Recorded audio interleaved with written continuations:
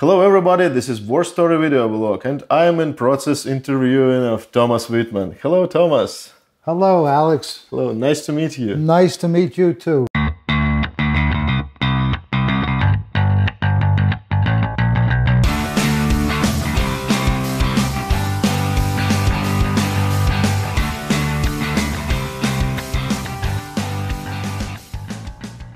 You have a great collection room and thank you so much that you agree to say something about your items. Well, I am very proud of my collecting room, and it took me many years to find all of the items that I have in it, and I've only tried to add what I considered was the best, the rarest, and in fine condition.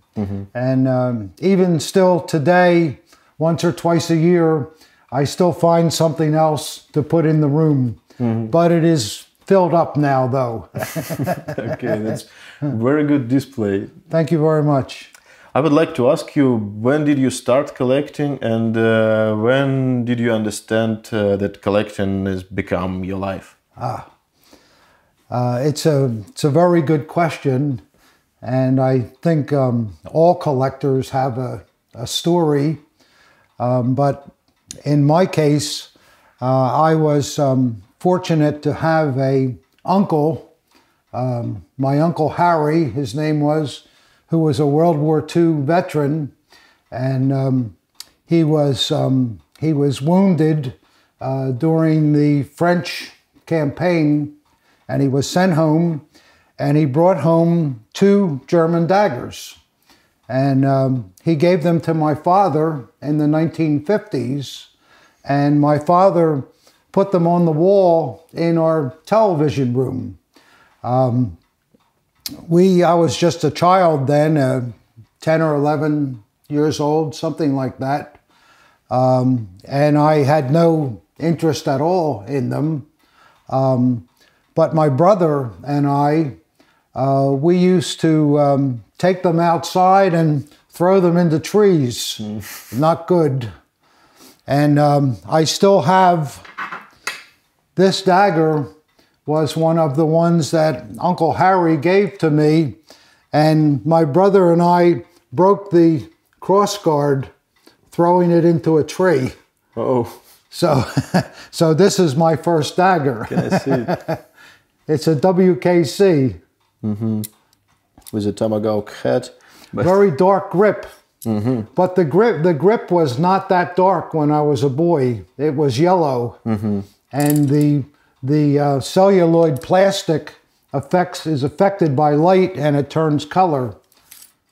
So that was the first dagger, along with an SA dagger, which I have in my case also. So I kept those 2 daggers. But what happened then, in those early years, I was a stamp collector and a coin collector. And I used to visit a store to buy these things. And in 1965, I was in that store, and the man that owned the store had this new book that had come out. It was the Jim Atwood book. And it was printed in 1965, and he said, "Look at this." And I opened it up, and oh my God, those are the daggers that we have on our wall at home. And I bought the book, and I took it home, and I read it from cover to cover, and then from cover to cover. And it really excited me. And then I got my dagger out, and I looked in the book, and oh, that's the same thing. Oh, this is history. History. I have a piece of history here. And I became very excited about it. And then I thought, I wonder how I can get more of these. And I started advertising in a local newspaper for war memorabilia. And little by little, I would get phone calls, and I would go out and see the people. And sometimes it was just an old rusty bayonet after driving 100 miles, you know. But then other times it was another nice Army dagger or a Navy dagger. or a Luftwaffe dagger, and I was able to know what the daggers were because I had this Atwood book. So the Atwood book started me with the interest in collecting. And then over the years, after about 10 years, I found out that they had gun shows, that there were some military things at the gun shows. So I went to the gun shows and I started to trade some of the daggers that weren't in good shape for ones that are in better shape. And I began to learn a lot about the hobby, even though I wasn't trying, I was just doing it. And then people started asking me questions about it, and I thought to myself, wow, I know more about this than anybody else does. And it made me feel good because I think everybody wants to be somebody in something, you know? We all can't be Donald Trump. You know, we all can't be the president of the bank. We all can't be the man in charge of the insurance company. But Tom Wittmann could know about daggers and therefore feel better about myself. So that excited me. And then I started to do shows myself then in the 70s. And I made what I thought was a lot of money in those days. And again, that was exciting because money is always proof that you are doing well. Doing well, exactly. So time went on, and the business got better and better and better. And then I didn't have any time to go to work every day.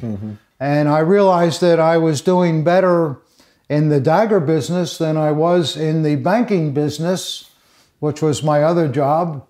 So in 1981, I quit my job, and I started in this business full time. And I've never looked back. It's always been some years better than others, but it's always been very enjoyable.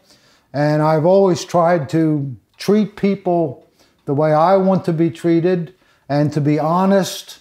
If something is fixed on the dagger, I would always tell people, and that has always been a good thing for my reputation, which takes a lifetime to build, and you can lose it in a week if you're dishonest, you know. So that's how I became interested in the hobby, and eventually made it my business. So that's very interesting story. Thank you. And that's very historical thing about. I'm talking about this army dagger. That it is your one of first items that I you acquired. Yeah, yes, from my uncle. Yeah. Yes. You author of several books, several famous books about daggers. And what started to write all these books? Well, when you become a collector, and let's just use army daggers as an example. When I first started collecting, and in the 60s and the 1970s, 1980s, people just wanted to buy an army dagger, one army dagger, and then they had one for the collection.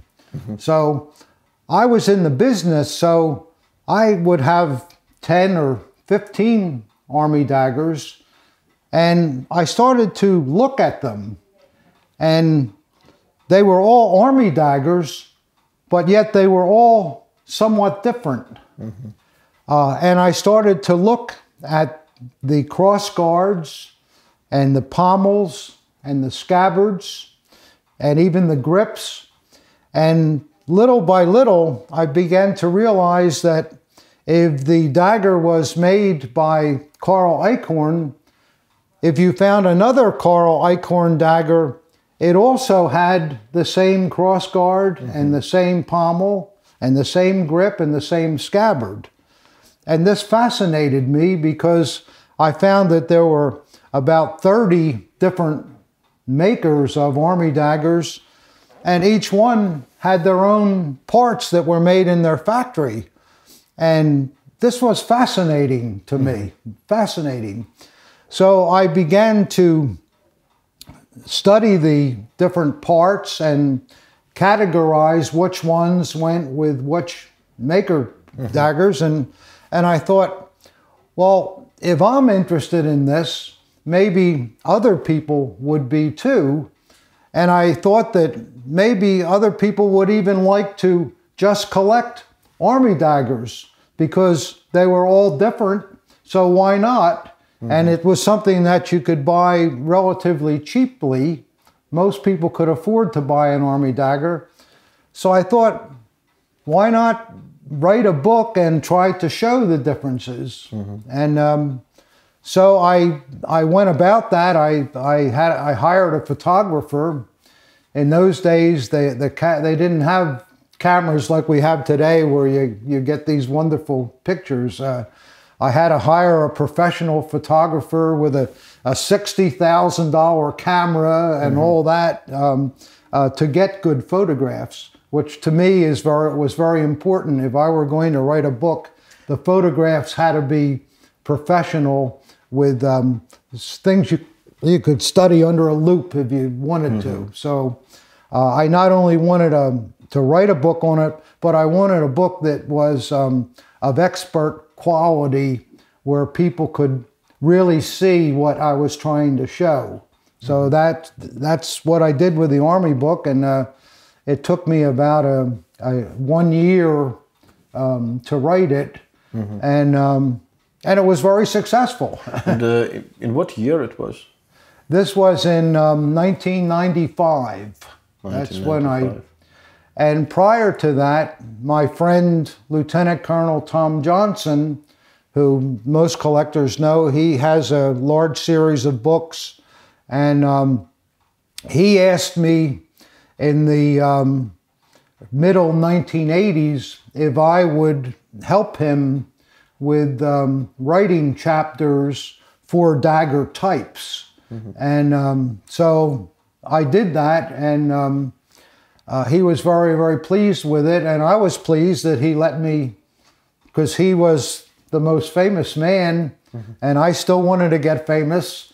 So I did that work for him, and he appreciated it.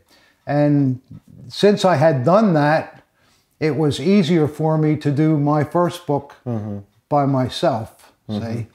That's interesting. Yeah. And your first book was the Army book. Yeah, Army book. This is the first book, and maybe so that I can show you what I'm talking about with some of the differences. So if we look at this Army dagger, this particular dagger was made by Carl Eichhorn. And the crossguard is unique to Carl Eichhorn. However, that same firm made 2 other crossguards before this time that are a little different. So there's actually 3 crossguards that are attributed to Carl Eichhorn, but this is the one that we see mostly. And this is true with the scabbard is unique to them, and so is the pommel. And just to show you what I'm trying to talk about, if we put this dagger next to the Carl Eichhorn, this dagger was made by Holler, F.W. Holler.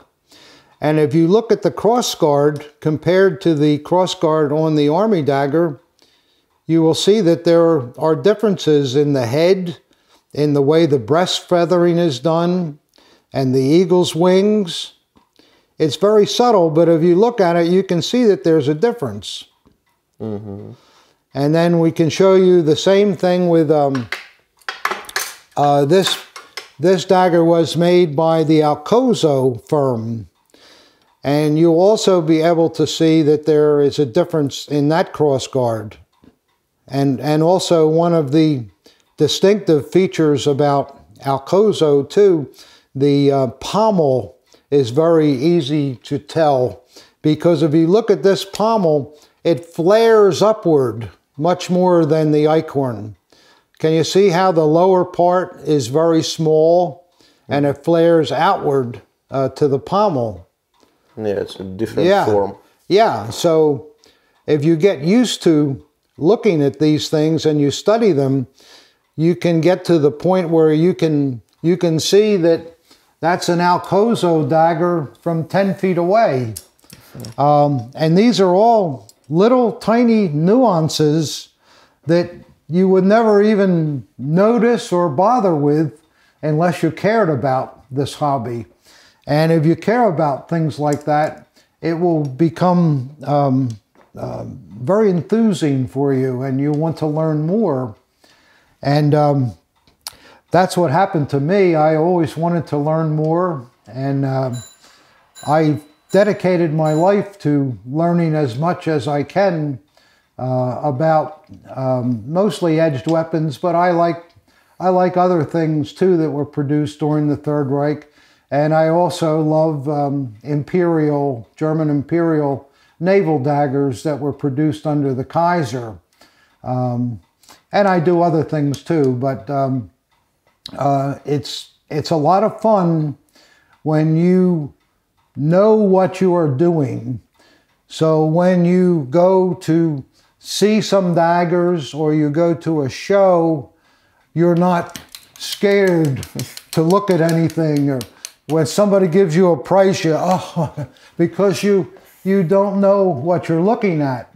But if you do know what you're looking at, it gives you a great sense of satisfaction. And it also allows you to be able to spend the money, even extra money, for something that you know is a rare feature.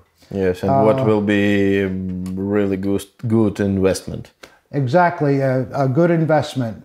And these edged weapons have always been a good investment, and they will continue to grow in investment.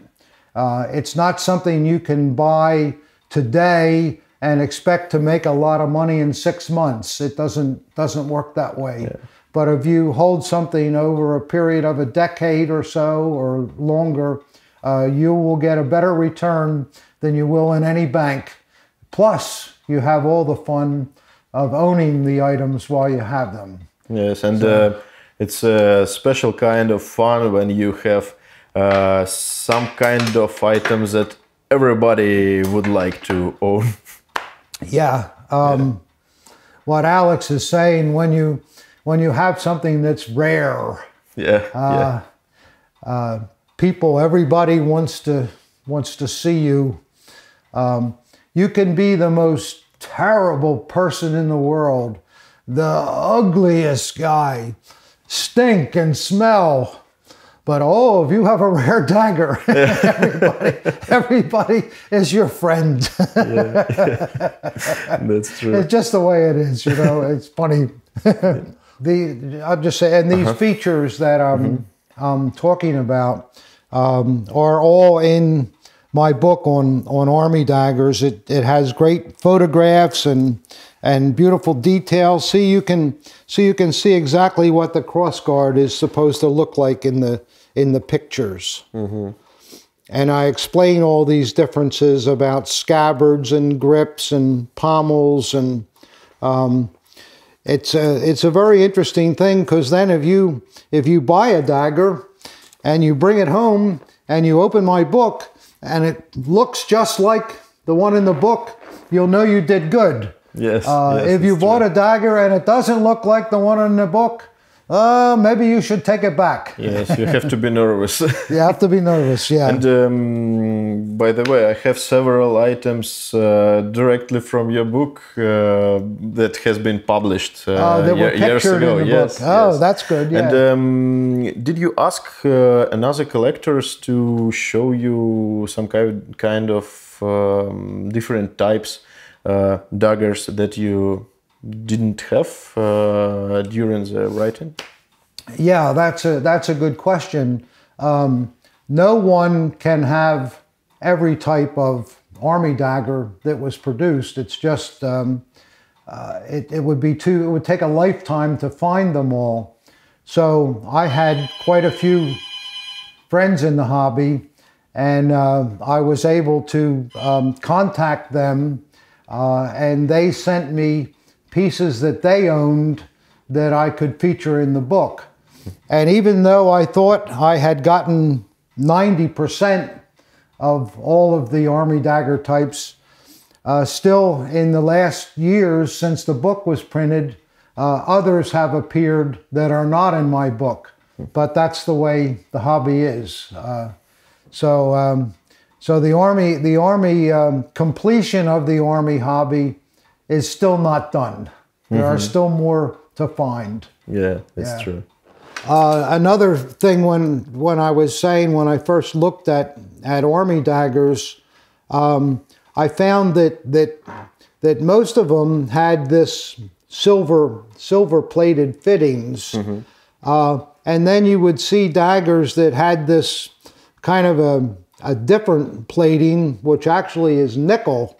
And I never understood why some daggers had silver plating, some daggers had nickel plating. And then I learned that when the war started, daggers were not the priority for the German government. The war was, so it was necessary to cheapen the materials and the processes that were used to make Army daggers.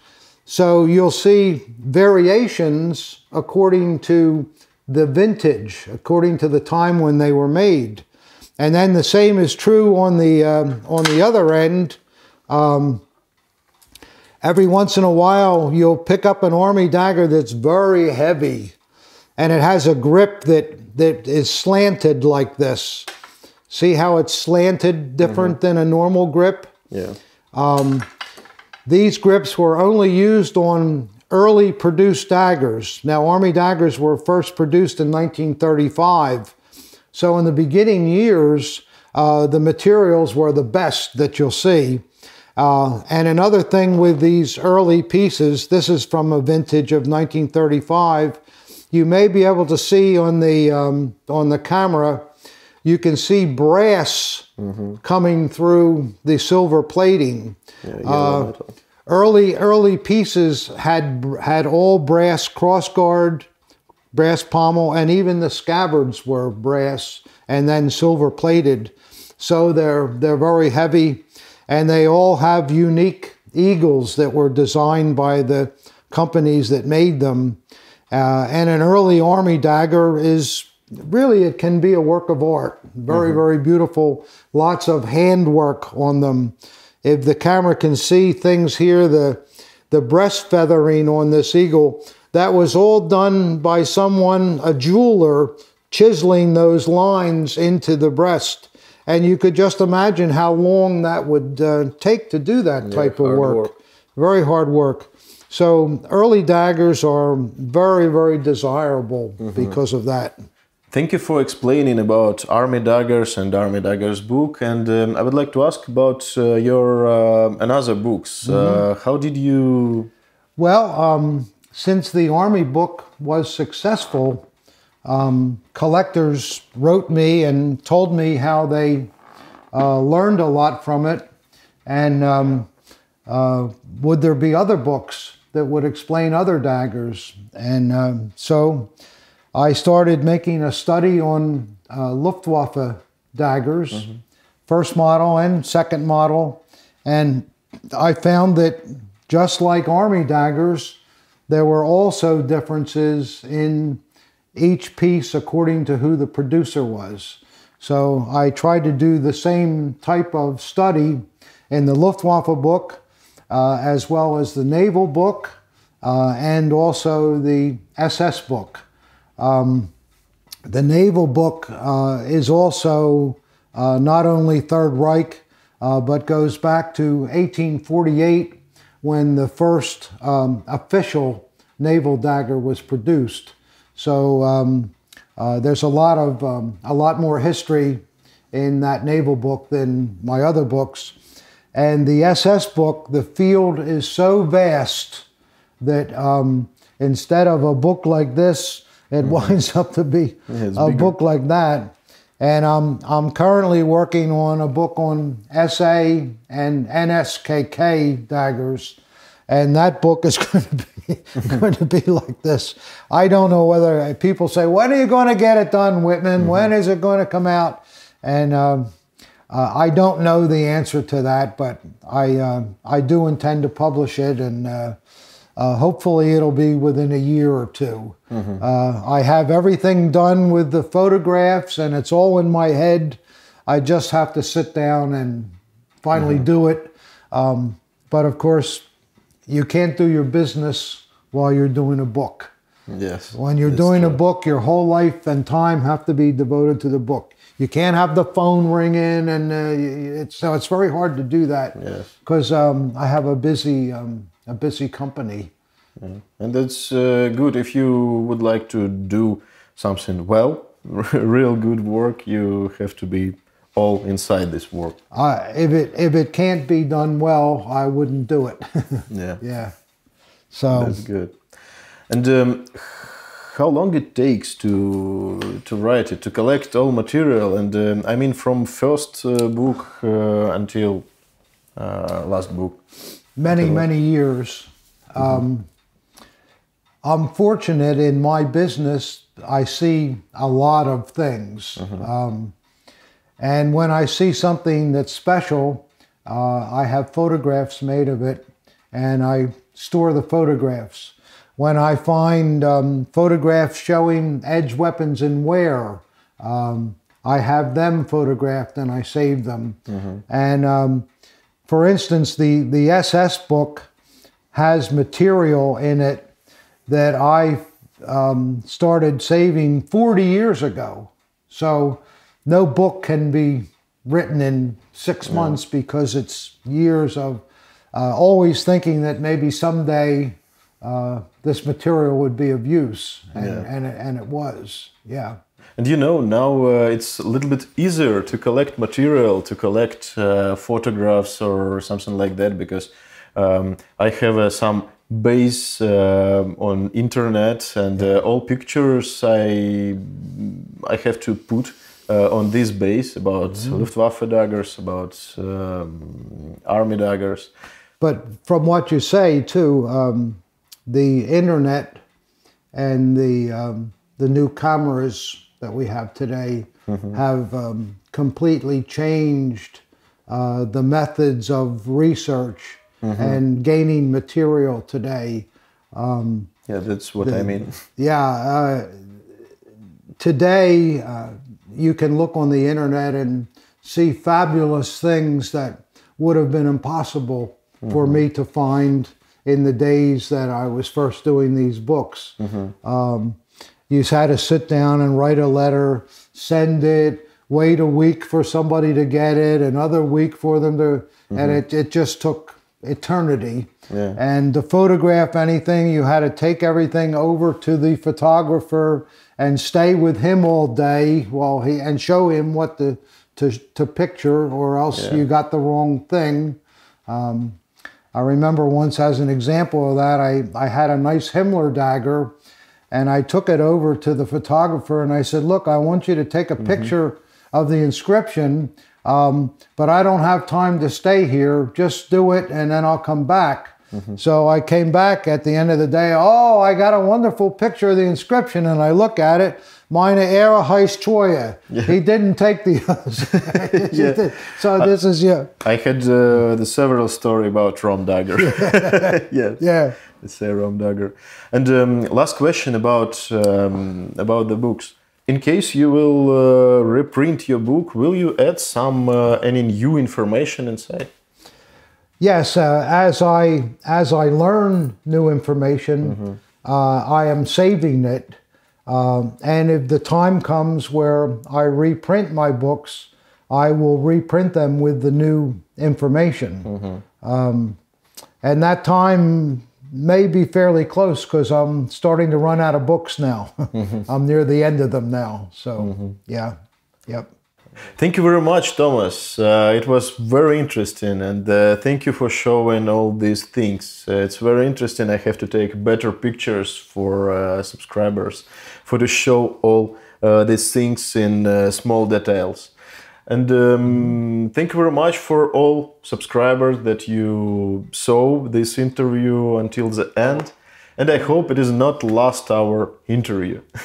Okay. Well, it's my pleasure, and I've always felt that your collection has to be shared. Just to have it yourself and nobody's allowed to see it, Yes. that is not fun. Part of the fun of collecting, I've always felt that if you can share the things with others so that everyone can get pleasure out of it. Yeah. I don't understand people that they buy things and they put them in bank vaults and they never see them. And this is why I like to have my collection on display. I come in here every morning before I go down to my office because it makes me feel good. And I like to show collectors my collection too. And then they feel good. And sometimes they buy something. Yeah, it's true. The thing, story. Yeah. Okay, thank you very much. You're welcome. Thank you welcome. for sharing. It's my pleasure. Thank you, Alex. Thank you. Yes, sir. Yeah. Yeah. Bye.